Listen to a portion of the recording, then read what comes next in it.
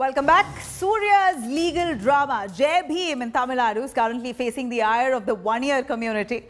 An association representing the politically influential Vanniyar community has sent a legal notice now to actor Suriya, and now the PMK leader has even declared a 1 lakh rupee reward prize for anyone who attacks Suriya. Here are all the details that you need to know on this latest controversy over Bhim. A film that's got the nation talking. कौन सा कानून कहता है कि एक आदमी पर एक ही केस लगाओ, हर बकरे पे दो केस ठोक दो? A film that's been hailed by critics and audience alike. And now superstar Suriya's Bhim is in the eye of a storm, as an influential community in Tamil Nadu has taken offense to the film. The Vanniyar Sangam, representing the powerful Vanniyar community, has shot off a legal notice to producers Suriya and Amazon. The group has sought an unconditional apology from Suriya and removal of scenes which they deem objectionable because of the name Gurumurthy being used for the cop who subjects a tribal man to custodial torture. The Pattali Makkal Katchi, which has declared itself the voice of the Vanniyars, has also objected to the film, even going so far as to declare a cash prize for anyone who attacks Suriya.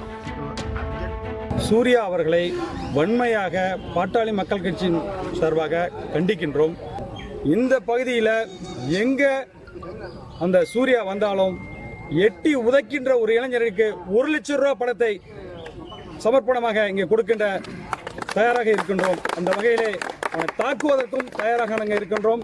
இனி சூர்யா எங்கும் நடமாட முடியாது. The original victim belongs to a Kuruvar community, which belongs to an MBC community, whereas the story revolves around an irregular community who belongs to scheduled tribe communities. Directors, producer and actor Gnanavel and Suriya intentionally defamed a very largest community in Tamil Nadu called as Vanniyakula Kshatriya community. The makers of Bhim, however, have dismissed the controversy and outrage. Suriya in a statement made it clear he had no intention of defaming anyone and only wants to work for the upliftment of people. The superstar also appealed for everyone to come together and fight for social equality and brotherhood. The creative writer of the particular story, he has not just changed Anthony Sami to Gurumurthy. He has also changed the protagonist. The whole point is that is the creative liberty of the filmmaker. The filmmaker has a creative liberty to change the names whichever way it suits him. So, just because he kept a name Gurumurthy, you cannot assume that that belongs to only Vanniyar Sangam. The legal notice has kicked up a social media storm, with hashtags like We Stand With Suriya trending and top filmmakers in Tamil Nadu also tweeting in support of Suriya. Several political parties have also rallied behind Suriya and dismissed PMK's outrage. It's not a threat to actor Suriya. It is against to the democracy, against to the constitution.